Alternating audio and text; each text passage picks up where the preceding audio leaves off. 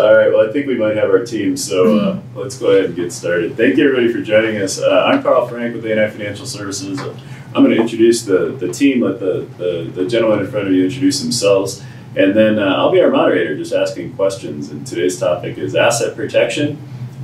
Here at A&I, we look at asset protection. There's 4 sleeves of that: financial asset protection, protecting your property, protecting your confidential information, and then protecting yourselves, personal security. In today's conversation, we're going to talk about the first 2 of those, asset protection and property protection. Next month at A&I, we've got a gentleman from the FBI going to come talk to us about protecting your confidential information. And on our website, we have a great presentation from Bart Combs about personal protection that we did last year, and we hope to get Bart or somebody like that again this year. So without further ado, again, Karl Frank, A&I Financial. We work with a small number of successful families. We help you grow and protect your investments and choose how you want to be taxed. To my left is Nate Merrill. Nate, you want to introduce yourself? Yeah, I'm Nathan Merrill. I am an attorney at Goodspeed and Merrill, and I primarily focus in the area of tax efficiency planning, both for individuals, families, and businesses. And a lot of what we do involves the topic today of structuring assets to protect them well into the future. Great. My name is Jeff Krommendyk. I'm one of the founding partners at Securities First Insurance Agency, located right here in Littleton. I'm honored to be a part of the expert network team that you see in front of you here, specifically around managing and transferring risk for homeowners or households as well as small businesses. We do that through the process of building long-term mutually beneficial relationships and also managing risk effectively. So thanks for joining us, and I'm glad to be here today as well. Mike?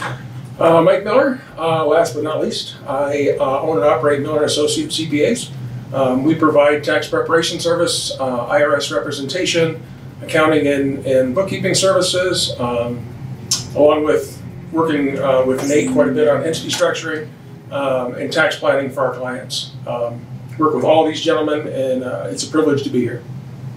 Great job. One other thing real quick, I think it would be worthwhile to plug our podcast. Right. So please do check out our Expert Network Team podcast. You can download it anywhere that podcasts are available: Spotify, Apple Podcasts, or on the internet at expertnetworkteam.com. Thanks, bud. You're welcome. Appreciate it. It's a great podcast. And we talked about taxes, and it wasn't boring.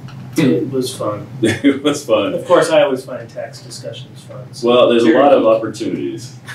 He's unique. You're surrounded by I didn't say that. Oh, okay. I said you're a geek. I like his interpretation of that. Unique. I heard unique. It's the optimist in me. Well, Jeff, we'll just start with you then. So, Jeff, you are our insurance expert, and can you talk a little bit about some of the ways we can protect our assets, and you know, how much insurance is enough? What are some of the challenges that people are facing today, and what should we be careful to make sure we insure for?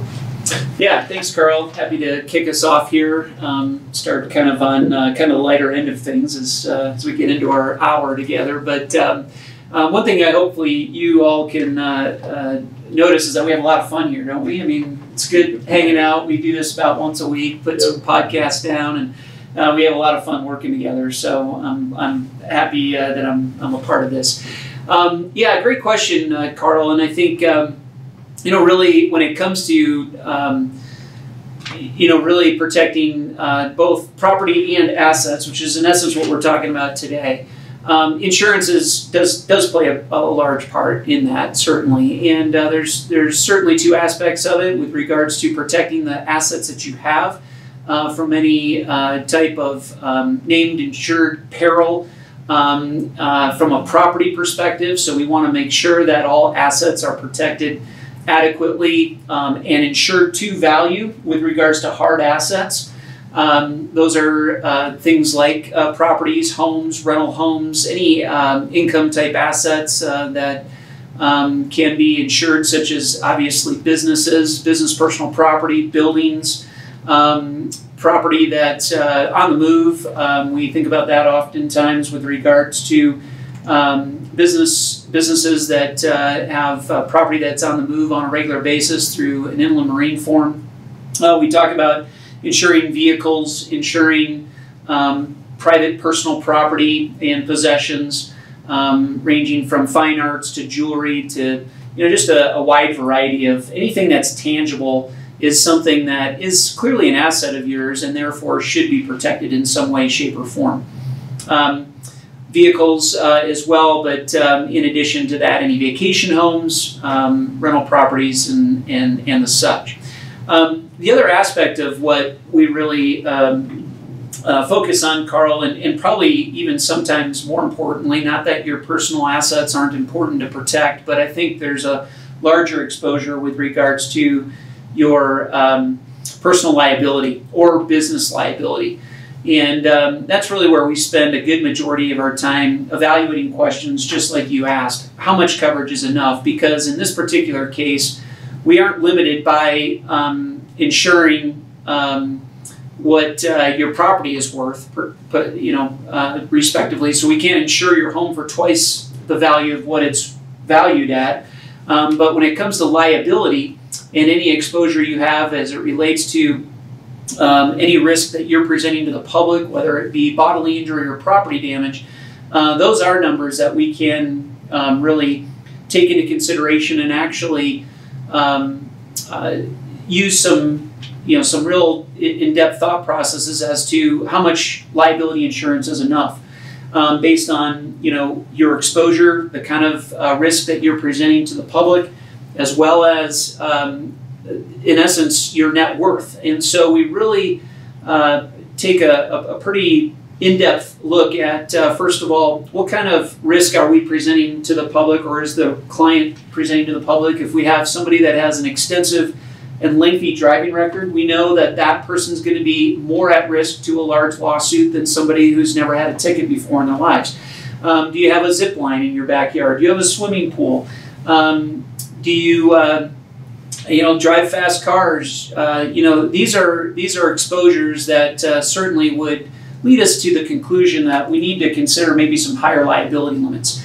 The other aspect of that is, well, what are you worth? What do you have to lose? And so that's really where we work together with Karl and certainly the clients to really determine how much liability coverage would be prudent for not only the risk presented, but also the assets to protect. Well said. Great job. So along the lines of insurance, in Colorado, is there anything unique that we should be looking for? Particularly hail damage and other things like that. And what about business owners? Shouldn't they be looking at some particular things in Colorado too? Yeah, great question. We are in a pretty interesting season in the insurance industry here, not only in Colorado, but nationwide. I think from a nationwide or a national perspective, of course, insurance is a pooling product, right? It doesn't work if we're just trying to figure out how much premium to charge Nate Merrill based on the exposure that Nate Merrill brings. We have to actually pool insurance premiums. So a lot of what happens out east, a lot of what happens out west does impact us here, and vice versa. And Colorado has been definitely contributing to its fair share of losses, to say the least. But there's a national situation going on right now, specifically around commercial auto insurance as well as personal auto insurance. There are a lot of things that the insurance industry does not know what to do with, specifically around distracted driving, as well as even the technology that's going into vehicles that are being almost driven by themselves at this point in time, and not to mention the technology that's being embedded into every panel of the vehicle. And so vehicles are more expensive to replace today than they ever have been. We still have a major distracted driving issue that we just don't know how to curtail. And so auto premiums at this point in time, if you haven't already noticed in your own insurance portfolio, are somewhat out of control and will continue to be for a while. With that said, on the property side, hail started flying at a very furious rate here about 9 years ago and has not stopped. We had a little bit of a reprieve here in Colorado last summer. But there's really not a day that goes by in between pretty much April 1st and, in essence, October 1st that hail doesn't fly somewhere in this state every day.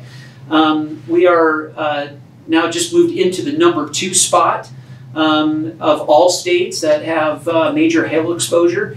And so we have definitely been contributing to a national crisis with regards to storm damage and things like that. So your homeowner's insurance, your business insurance from a property perspective will continue to inch up, unfortunately.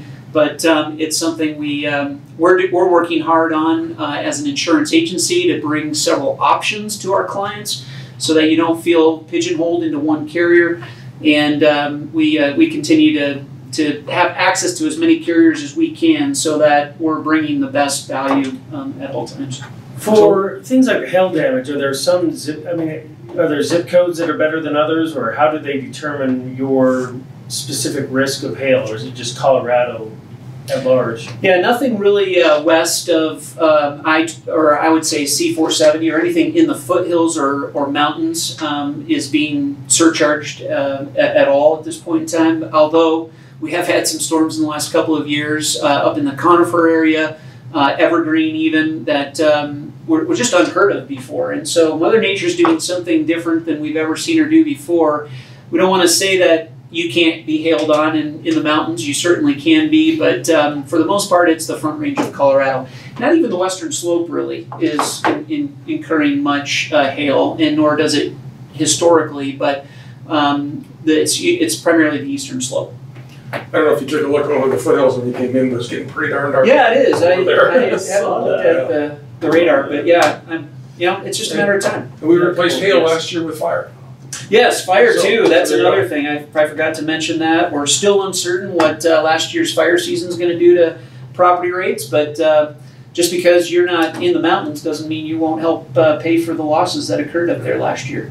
And thank you, very insightful. So we're #2. We got to try harder. Yeah, yep. And we trade Texas and Oklahoma trade spots every once in a while. So we're kind of maybe 2 or 3 depending on where. It might not be. Texas the one has a that geographic advantage. Yeah, they do. Oh, that's bigger.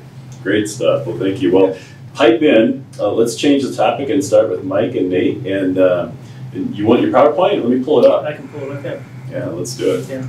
So, share that PowerPoint. Nate is an overachiever and put together things to make the rest of us look Thanks, bad. Nate. But we love him anyway. So. I just thought it would be helpful. So what I'm going to go over here is, I'll go back to Jeff here real quick. Insurance is always the easiest way to cover your monetary risk, and that or your monetary exposure. Like if you're going to have exposure, you want to have someone else pay it, and that's certainly where insurance comes in. What I'm going to talk about is how we mitigate or potentially limit some of that financial exposure. So what I've got up on the screen is the saying, from Poor Richard's Almanac, a penny saved is a penny earned. And I'm going to swap into that protected in place of saved. So penny protected is a penny earned. So the more that we can protect from exposure to even insurance coverages, our rates go down, all that other stuff factors in. So it always makes sense to institute some level of liability shields, which is what I'm going to be talking about. And I just felt that the PowerPoint would be more helpful to see some of this rather than hear me just talk about it. So. You're forgiven. Thank you. The common questions are, how do I protect my personal property from my rental property? Meaning you have rental property that you're leasing to third parties and you have your stuff. You want to create some barrier between the people who rent your property from getting hurt and going after your stuff. So we'll talk about that. Does a revocable trust provide asset protection? And I'll just answer that because I don't actually have a slide on that. The general response there is no. Revocable trusts are more estate planning vehicles than anything. They do not provide asset protection for the grantor, the person who creates it. And then last, how does using an LLC protect me or my property from creditors? And that's where we're going to spend a lot of time. So I'm going to flip through some of these wordy slides. You can read them. But in general, the types of things we're protecting against are third-party liabilities, creditor liabilities. If you're in an occupation where there's a lot of professional liability, a doctor or other type of professional, you might have personal liability where you want to segment that out where it's beyond what you might be able to get in terms of malpractice coverage. And then if you just have substantial surplus assets that you don't need for, you know, your lifestyle maintenance, these are the things we're talking about protecting and mitigating the exposure. So the types of vehicles we use are limited liability companies, limited partnerships. You've also heard of them as LLCs and LPs, and then corporations or Incs. And then trusts. And there's different types of trusts. I've already indicated that revocable trusts are not asset protection vehicles, but third-party settled trusts, i.e. someone else creates the trust for your benefit, those can have liability protection pieces to it. And then at the extreme, there's the offshore stuff, which I really won't address today. But the important thing to think, and I'll you know, certainly elicit input from Mike and Jeff on this, is at every stage, the legal structuring is never a replacement for the other things that Jeff already talked about. And then with any kind of legal structuring, there are at some level accounting and tax reporting implications. So we'll try to do that in real time and bring in your... So a quick question on the trust piece. The revocable isn't an asset protection vehicle, but is an irrevocable trust. It is, and we'll talk to irrevocable trusts. Those are the third-party settled trusts. Generally speaking, a self-settled irrevocable trust doesn't qualify for much asset protection unless you are forming it and complying with an asset protection statute. And there's a number of states that have domestic asset protection statutes where if you do certain things, you're in the clear as far as domestic claims or presumably domestic claims being made against those trusts. Another important disclaimer with this slide is that this is, you know, this presentation is information purposes only. I'm not providing legal advice to any individual situation and cannot be relied on as legal advice. And that's because every situation is different. There's no single way to secure asset protection. Some of these are very basic slides. You'll see the applicability, but that's important to remember as well. So here's a basic example of how an LLC provides asset protection. You own a rental property. This is the easiest way to describe it. And rather than own that rental property as yourself, you put it into an LLC, a limited liability company, and you may be the single owner of that entity, but by virtue of putting it in, you've now created this blue liability barrier. And the important thing is to understand in this context the limitations of that. If you have a tenant, they slip and fall, it's your fault for not maintaining the property appropriately, your insurance will kick in at that point to help pay for it. But say the claims are in excess of your insurance limits, they want to get a judgment that goes beyond that and come after you. With this structure in place, the most they could do is secure a lien against the property. Again, that's not great, but all your other stuff is protected. Everything above that blue line, assuming you've kept intact the appropriate corporate formalities, which includes keeping separate books and records and that sort of thing. So color commentary on my side is when I talk to my clients, I just like you just did, I specify, hey, I'm not an attorney, I can't give legal advice, but correct me if I'm wrong and add your color on this, but the first thing is if you're ever litigated, the first thing they want to know is what's your entity structure. Right. Are you a sole proprietor? Are you an LLC? S corp? What are you? Right. And then they look at it and they say, all right, do you have? Are you current with the Secretary of State? Right. You have to pay that $10 fee every year to keep your structure legit in covering your asset. Third one is, do you have an operating agreement? And the biggie there is I have so many clients who come in and go, what's that? Yeah. And they have no idea that they even need it, right? So that ties you as the owner to the LLC and gives you certain rights within that LLC. Yeah, absolutely. And it's more perfunctory or formality than anything, especially at the single member level. You're having an agreement with yourself. Right. But it is a formality that is indicative of the fact, and this is why the separate books and records or financials are so important, is that you're not paying for your haircut out of it. You're not paying your personal mortgage payment. You're not commingling these assets. That's the next two bullet point items. Yeah. One is do you have a separate business account for the LLC, and are you commingling business with personal accounts? So just having an LLC, very good point, is just having an LLC and dropping the title into the LLC does not alone solve your problem. There are additional steps. It is more formal, but with that formality, you've now just protected everything up above that blue line. So when you are litigated and you have all those 5 things kind of covered, I mean, the attorneys are trying to pierce that corporate veil to get at your personal blue assets. line, yeah. The thin blue line. The thin blue line. Yeah, and I will just say on the coattails of that, Mike, it's very important that that insurance contract that you see on the left side of the page there is written in the name of the LLC, not in your name, or even has your name on it personally. So that all kind of keeps that corporate veil clean and unpenetrated.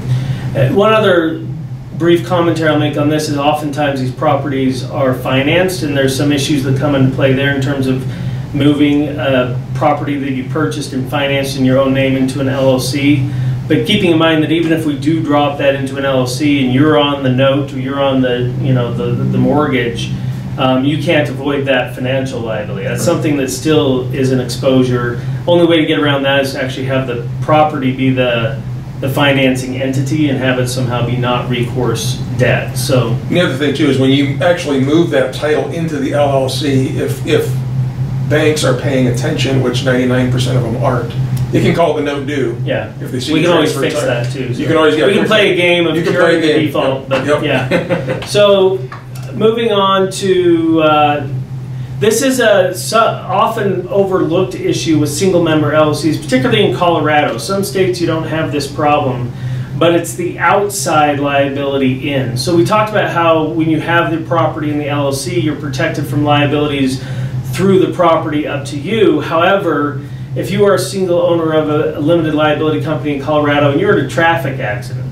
you still have insurance, so insurance is going to pay it. But say you caused a 30-car pileup, you've maxed out your limits, everybody's suing you, and all your stuff is in this LLC. All you got left is in the LLC, and you want to claim that they can't get at it because it's in a company, it's not your stuff. Well, in Colorado, they can get judgments that will force you to liquidate a single member or single owner limited liability company so that they can get at that property. They can force a liquidation if there's no other owners involved, if there's no other diversity of interest. So that's an important thing to remember. One thing also I'll point out about the single member LLC to also refer to Mike is, as a single member LLC, if you're not doing anything different, you are a disregarded entity for tax purposes. So that means everything flows through to the Schedule C. Schedule C, or if it's a rental property, it's Schedule E. Schedule E. Yep. So you'll still look like an entity-less tax return, even though you may have multiple single-member LLCs. By the way, Carl, are we recording this? We are. Okay, good. Yeah, we'll put I'm this on learning the some web. things. I want to. You want to refresh? Yeah. Yeah. Good. So what I'll I've do a quiz for you afterwards. Okay. What I have shown on this slide is a different type of external creditor. You have a bank that is coming after you for a loan in default. Same principles exist. If you've taken out too much credit and you have assets in an LLC that you are the sole owner of, they can come after those assets. So not a whole lot adding on that slide, just showing how it applies in different contexts. So here is a partial fix to that problem, which is have an entity that's owned by two people. From a tax perspective, the first thing that comes into play here is the minute you introduce a new owner into that holding co, as I've got it labeled here, it becomes a tax partnership. Okay, it comes to 1065 form, correct? So I don't know if you want to speak to that just real quickly a little bit, what that means to become a partnership as opposed to disregarded entity? Well, one, it takes you off of either Schedule E or Schedule C, puts you onto a 1065 return, which by definition, you're still an LLC. You're still a limited liability company for legal purposes, but for tax filing purposes, you're now a multi-member LLC, which defaults you to the partnership. Partnership, in similarity to Schedule C, if you're a business, you're still subject to the self-employment tax. If you're Schedule E, it flows through to your personal return still as Schedule C income, which is passive. So if that's an active trade or business, it would be self-employment tax. If it's rental properties, it doesn't convert, correct? Correct. Okay. So the other point there is that what they'll get is a K1. Look at a K1. And that K1 is what they'll use to plug in the numbers on their 1040.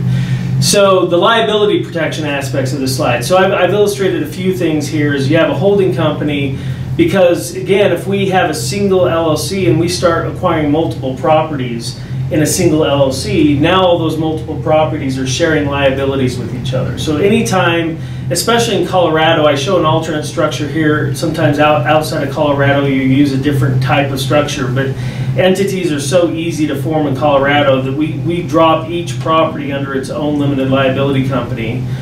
Each one of those property SPEs, as I call them, are disregarded entities as to the holding company. So there's not 4 different tax returns there. There's just the one holding company tax return.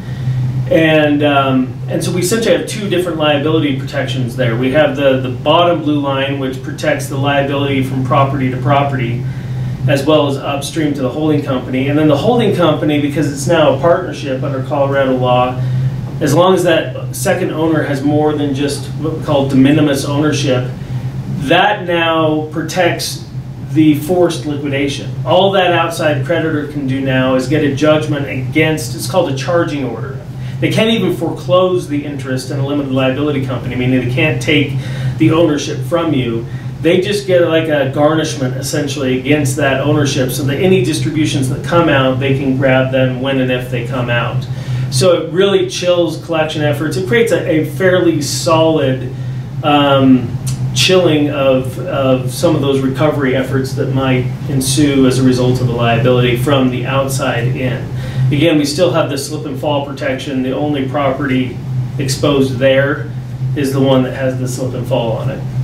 And I don't have the insurance up here, but you know, the holding company really doesn't do anything. It's just a holding company, but you might name that as an additional insured as well, but you know. Yeah, good question. And my question is back to you here, Nate. In the insurance industry, when we have several different entities like this that are commonly owned at least 51% or more, we can actually insure all 3 of these properties on one policy. What would be your recommendation there? I mean, does that feel like it is commingling some assets that we maybe shouldn't? As long as you're sharing the cost of that policy, pro rata, or you know, I don't know if those can be premiums. We can break them out. Break them out. That would be the ideal way, is that they're properly accounted for among the properties. So looking at this again, books and records. You're looking at each LLC holding its own set of financial statements, its own bank account. Right. Everything consolidates up into the holding company for reporting purposes on the 1065. Yeah. So yeah, as we start to branch out here, things become a little bit more complicated. But again, we're trying to preserve and protect what people have accumulated or what they're building. So here I introduce the 3rd layer of asset protection. This is tiered LLCs with multiple owners, including what I'll call a spousal trust, which I'm using the spouse as the 3rd party settler in this case. Husband and wife. The wife makes a gift of her interest into a trust, so she owns, call it 50% or 1%, but I have her contributing the other 99%. So before this, or 98%. So before this, she owned 99, husband owned 1%. She throws 98% into a trust for the benefit of the husband, makes him the trustee of that trust. That does, even in Colorado, afford you a fair amount of liability protection as to the husband. The creditors going after the husband cannot get at those assets in the trust. A wife's creditor might be able to go after those assets to some extent, but the husbands cannot, and then we still have the same blue lines down below. Nothing's really changed down there. The one thing I'll point out here, again, from a Mike perspective, is those trusts typically are set up as what we call grantor trusts. Sure.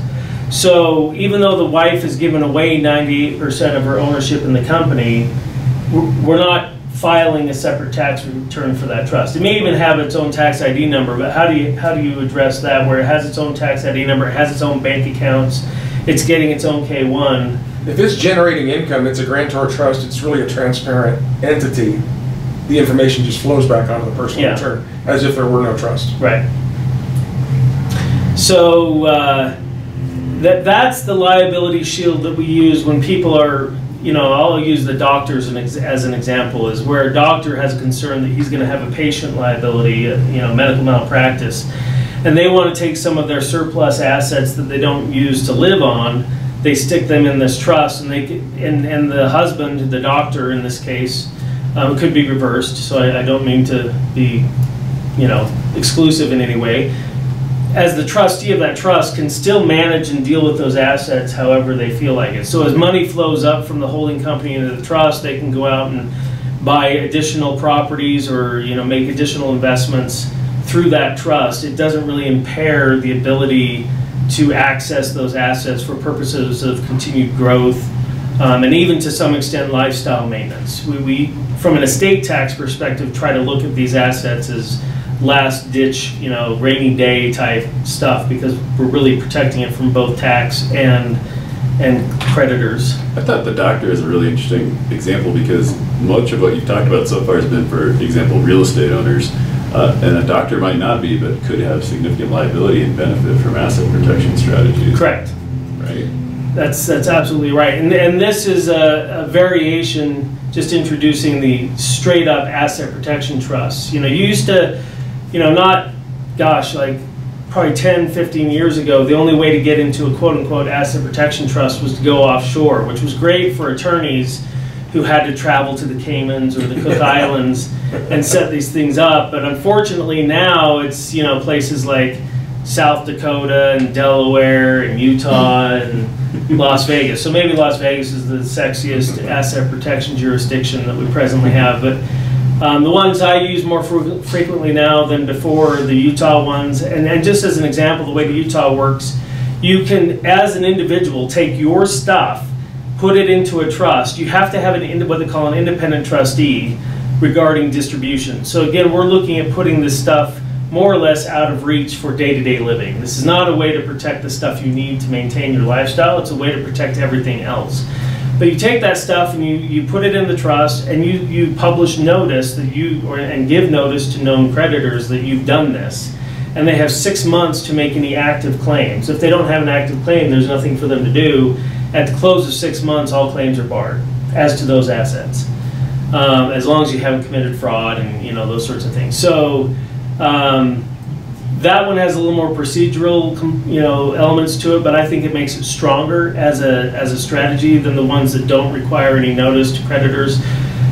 One of the reasons I think a lot of people like Nevada is it's a 1-year statute of limitations, but in Utah, if you give notice, it's 6 months. So if you have the concern that there's an impending potential liability that could be outside of 6 months, it's a great way to get ahead of that. And you don't have to be a Utah resident, you just have to be a Utah trust for that, which means your independent trustee would have to be a Utah trustee, but banks and other entities can serve that function. So that's essentially how an asset protection trust works, and it can be self-settled. If it's not self-settled, I usually don't go the asset protection trust route unless there's a real potential for known liability and you want the extra protection. But third-party settled trusts, you usually can just go straight up without using the asset protection trust vehicle. And this is the variation on the single member LLC underneath for the properties and there's the rich dad, poor dad, Robert Kiyosaki, no trademark infringement intended. He promotes this type of structure a lot through his seminars, which is to use what's called a land trust. It's just basically a grantor trust that is designed to give liability protection from the property upstream, because the trust is the owner of the property, but it's effectively a grantor trust for tax purposes, and you can own the properties in these land trusts, and they don't require as much. They don't require state filings to maintain them. They just exist as long as the trust is in existence. So that's just an example of a variation on the tiered structure using trusts. And in these days now, when you look at the land trusts, I remember them about 10 years ago, and the issue was more along the lines of privacy. Still existing today? Yeah, I mean that's one of the reasons why they're also beneficial, because there is no state filing.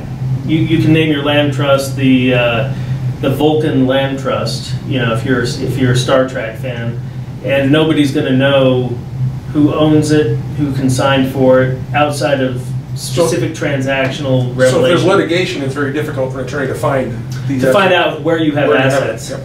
That's another why people use a lot of times, they use Wyoming LLCs, similar identity protection structures with more express liability shield. So that's what I say at the beginning, every situation is going to vary a little bit, but those are also kind of tax nothings, disregarded entities.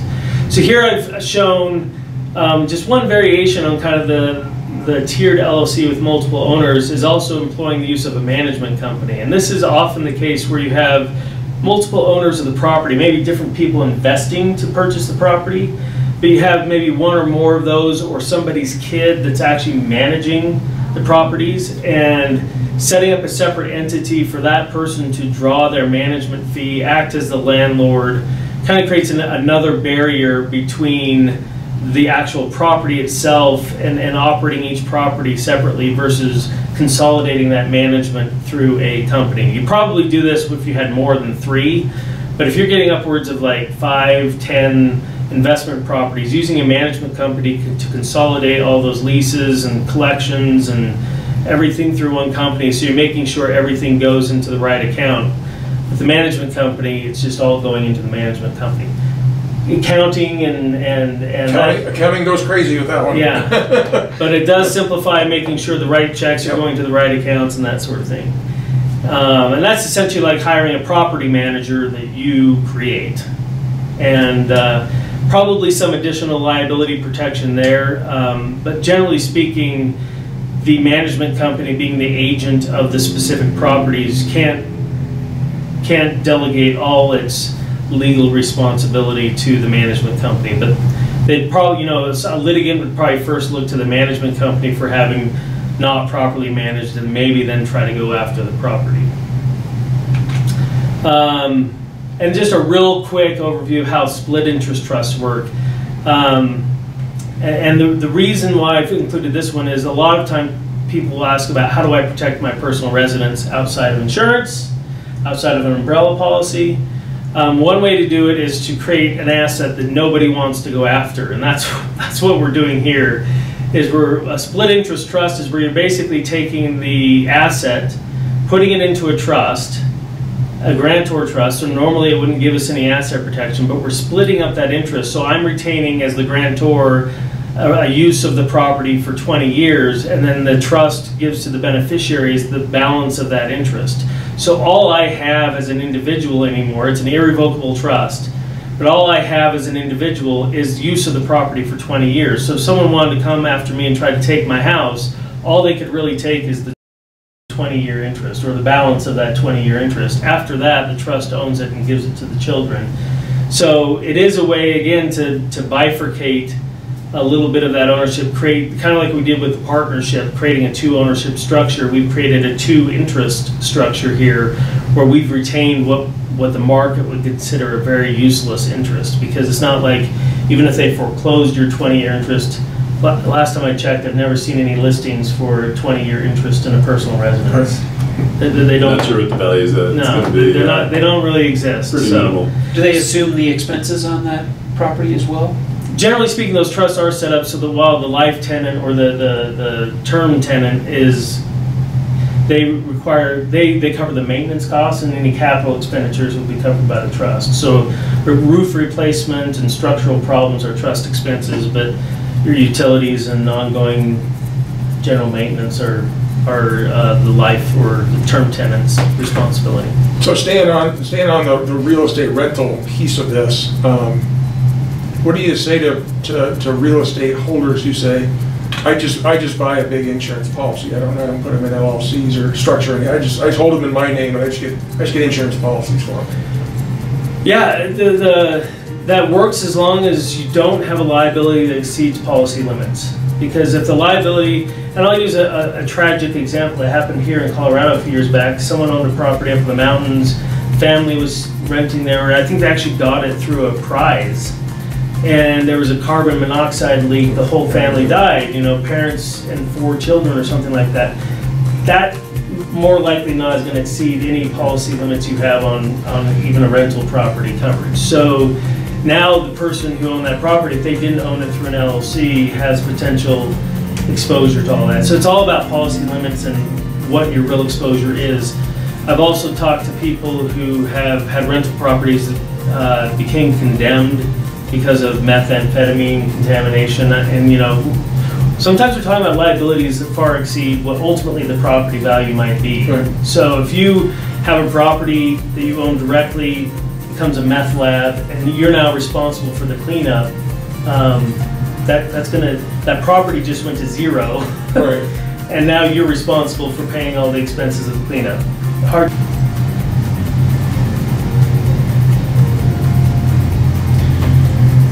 Well, gentlemen, I really appreciate you. I am a client of all of your firms, and I know we benefit from you protecting our assets, and our clients benefit indirectly from that. So anybody here who'd like to take it, get some free advice, please reach out to any one of us, and we will put this on the web. Share this with your friends. Check out the Expert Network Team podcast. You can download it at Apple, Spotify, or just at expertnetworkteam.com. Next month, we're going to talk about cybersecurity and protecting yourself online. And soon, we'll bring back Bart Combs or another person to talk about personal protection. We thought he was great. And maybe this time he'll throw Mike over his shoulder. Yeah, that'd be good. A little demonstration. All right, That'll be everybody. interesting. Have a great day. Thank you. Thank you. Thank you all.